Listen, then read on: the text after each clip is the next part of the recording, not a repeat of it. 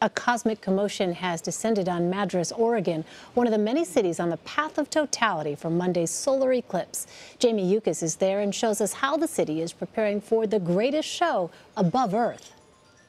Here in Madras, Oregon, the population is usually 6,200 people, but I want to go ahead and show you what's happening. Thousands are pouring in. We were told anywhere between 100 to 200,000 people would come, and this specific campsite has 5,000 open spots. Now that means there could be more than 5,000 people here if they brought their friends, their family, their kids, their dog. We've seen it all out here as they're starting to pour in.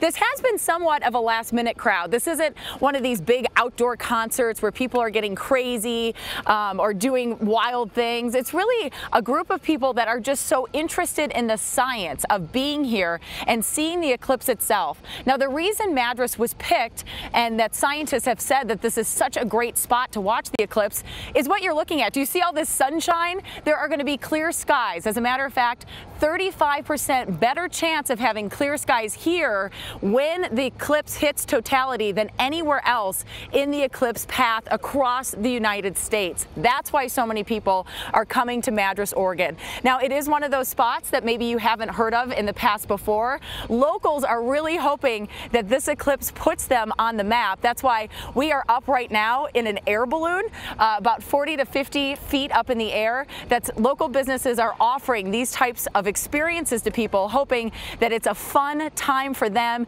and that they look at Madras and say, you know what, I want to come back at some point in time. So while it hasn't been a tourist destination in the past, they're hoping that the eclipse does in fact mean that it puts them on the map and that people do come back here. The eclipse will happen between 9 a.m. We'll start seeing a little bit of the eclipse happen. I'm kind of moving around because of the sunshine. Between 9 a.m. local time and noon, we'll see kind of the full experience of the eclipse itself. But I got to tell you, just being up in this air balloon has been fun itself, and the people of Madras have been really, really wonderful. They're so excited for it, and we can't wait to bring you full coverage throughout the day on Monday.